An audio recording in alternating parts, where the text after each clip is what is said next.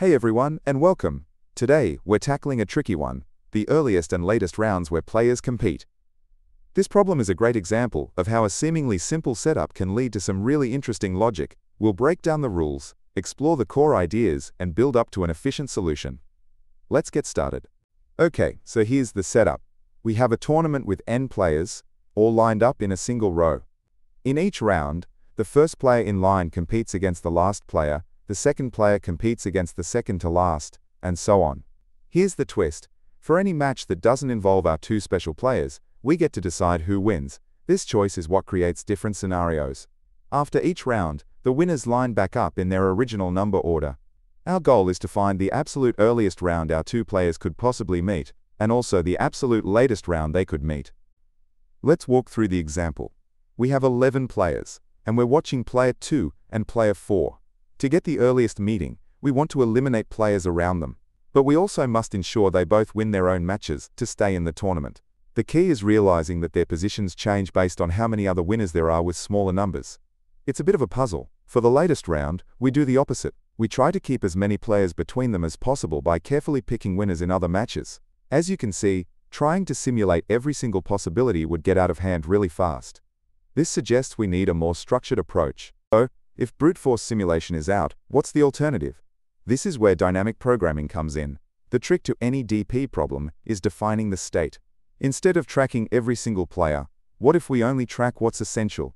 The actual numbers of the other players don't really matter. What matters is how many players are to the left of our first player, how many are between our two players, and how many are to the right. Let's call these counts x fritz, y pritz, and z. This simplified state gives us a powerful way to think about the problem without getting lost in the details. Okay, this is the most complex part, so let's break it down. If we know the counts x pris, y pris, and z for the current round, how do we find the counts for the next round? First, we know the total number of players. It's just x plus y plus z frads, plus our two special players. Now imagine the line of players. Some from the x group on the left will play against, some from the z group on the right, some from the y group in the middle might play each other. By figuring out these matchups, we can determine the minimum and maximum number of players from each group that can possibly advance. To find the earliest meeting, we'll make choices that shrink the middle group, y, as fast as possible. To find the latest meeting, we'll do the opposite and try to keep y as large as possible. This logic gives us the transition from one state to the next. So we'll create a function that takes our state, the counts x, y, and z, and returns both the earliest and latest rounds from that point forward. The base case is simple. If our two players are matched up against each other in the current state, we've found a meeting. That takes one round. So we return 1 for both earliest and latest. For the recursive part, we calculate all the possible next states. Then, we call our function on each of those future states. To find the overall earliest round, we take the minimum result from all those future calls and add 1 for the current round. For the latest, we take the maximum and add 1. And of course, since we'll be seeing the same states over and over, we'll use memoization to cache the results. This is what makes the solution fast. Alright, here is the complete code. It might look a little intimidating, but it's just implementing the logic we discussed.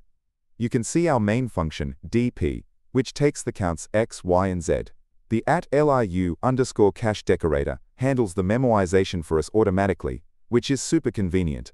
The nested loops are iterating through all possible numbers of winners from each group, the x group, y group, and z group. Inside, it performs checks to make sure the combination of winners is valid, based on the tournament pairing rules.